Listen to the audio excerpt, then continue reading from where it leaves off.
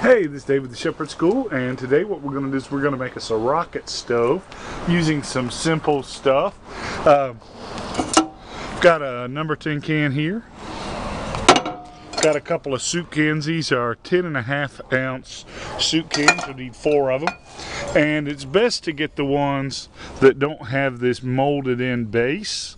Get the ones that you can open up both sides. Makes it a whole lot easier. I couldn't find them, and so we're going to have to modify and adapt a little bit. And then you're going to need some sort of insulator. I've got some perlite, but sand will work. Anything non-combustible, you know, that makes a good insulator. All right, so first thing we're going to do is we're going to cut the bottom out of 3 of these 4 cans. And like I said, if I had a the kind where I could just use my can opener, that would work. But as you can see on this one, it didn't work. It just kind of smushed a little bit. So what I'm going to do is take my hammer and a nail, and I'm just going to poke out these holes, right?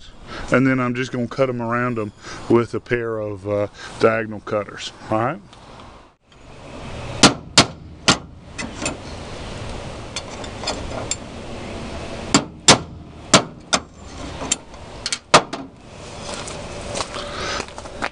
And we're just going to keep going around like that until we get in with the cutters and cut them out.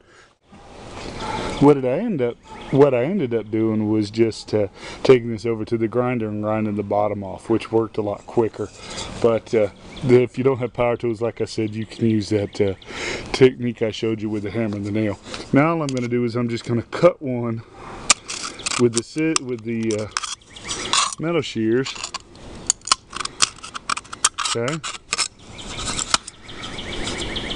And we'll show you why in a second.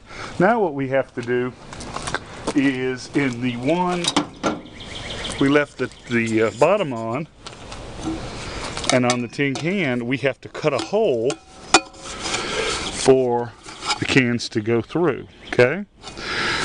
And like I said, you could take a marker, draw a marker out, and then, you know, dot it out with the nails, right? But what we're going to use is a hole saw, just to make it a little easier. All right, now that I've got the hole through there, we want to make the hole at the exact same size, same distance in the soup can. Okay, and we want to have the bottom down, open side up, because we're going to take one of those open-ended cans and push through, right, to connect these two, right?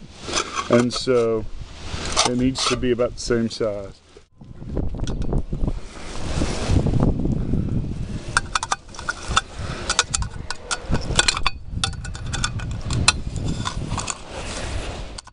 Okay, now what you do,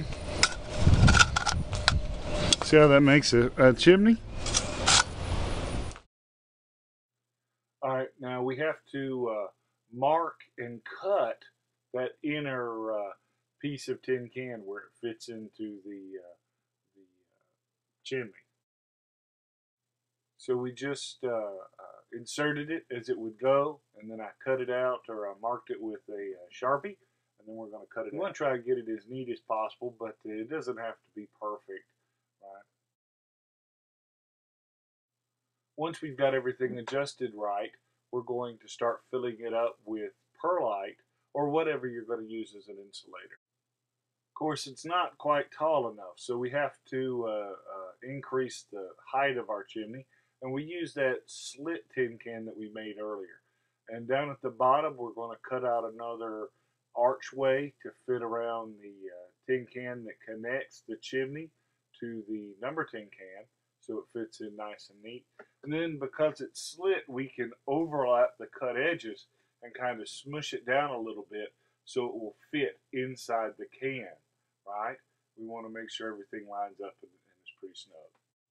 So with your chimney assembled and stuck down into it, and it filled up with perlite, the next thing we have to do is drill a hole in the top of our number 10 can and insert it over the top of the chimney to make everything, you know, to compress that perlite down. make everything. All right, it's almost done.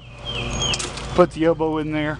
Put the cut up piece, right, as a chimney. Filled it up with the perlite, and then put the lid on there, and it's pushed down pretty tight. Now what we have to do is make some air vents, and so I'm just going to cut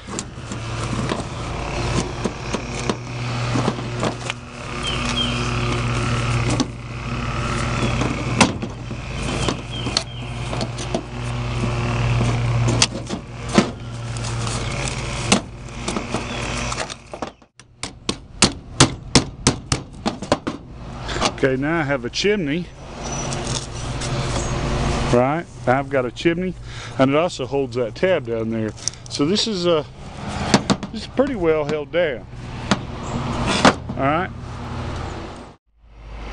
All right, the last thing to do is to cut a little fuel shelf out of the last tin can, a little T that fits in there, where you rest your fuel here, and the air can flow through. Okay. So there it is.